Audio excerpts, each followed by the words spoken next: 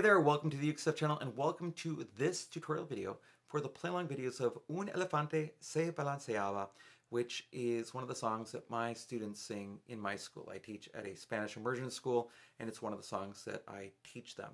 So what we're going to do in this video, first of all, we're going to look at the chords you need for soprano, concert, or tenor GCEA ukulele. Then we'll take a look at the chords you need for baritone DGBE ukulele. And then I'll talk a little bit about strumming that you can do with the song. Now, if you like the chords you see here, you can find the chord chart or tabs at UkeStuff.info, which is my blog. There's a page there for chord charts and tabs. Just look for Un Elefante. It should be under U at that point. Also, if you want to support the work on the channel here, there are three things you can do. First of all, you can like this video. Second, you can subscribe to the channel. And third, you can always say thank you for making this content by buying me a cup of coffee at buymeacoffee.com/UkeStuff. I also want to add that I made a version of this song featuring the Ukulele Kids strings as well. It's the same chords as GCEA, but it just has the colored strings for people that use those, like you're about to see in this video in just a moment. So let's begin with the chords you need for soprano, concert, or tenor GCEA ukulele. I'll be using this instrument. This is my Flight TUSL-Kids. This is a long neck soprano travel ukulele. So it has a concert neck, soprano body, a linen top, but everything else is ABS. Actually, these are what my students use at school. It's what my entire district bought for its students to use. And without being too secret about it, I helped outfit this instrument and also helped make the starter guide that comes with it, with every one of these. Great little instrument, whether you want the blue one with the kid string.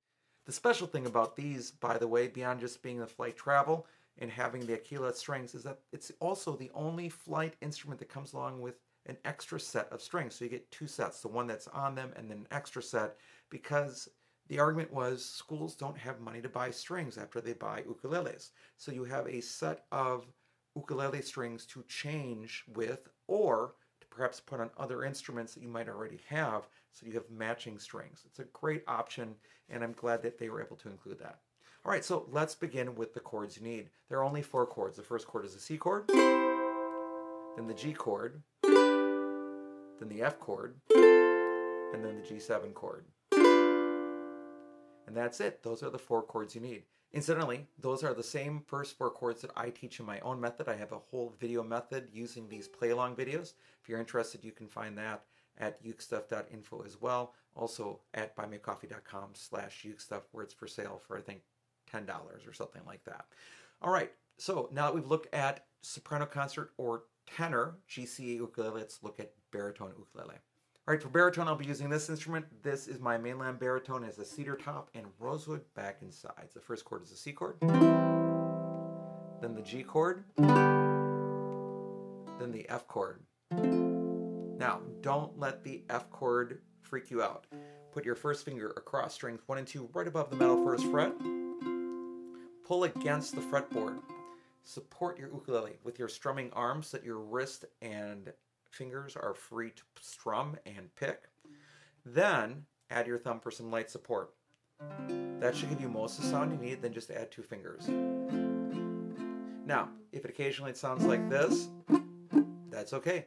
Just adjust, fix it, keep on playing. Don't give up. Just keep on playing. Work on that leverage to get most of the sound. Don't overpress, and eventually you'll get it.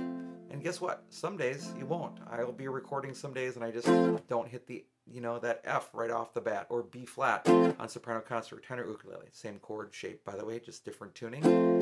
Sometimes I won't get it, and that's okay. You just keep playing, you just keep singing, you just keep having fun with it. Eventually it gets better over time. And then you need the G7 chord. And that's it. Those are the 4 chords you need to play Un Elefante se Balanceaba on baritone DGBE ukulele. Now, let's talk about strumming. All right, for strumming, first and foremost, understand that there was no ukulele in the original version, so whatever you do here, as long as it makes you happy, sounds good, and fits along with the tempo, it's right. However, that said, if you can't find a strumming pattern you like, here's just one idea for you to use.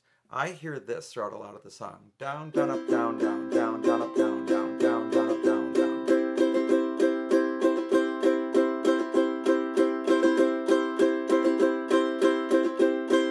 Just like that.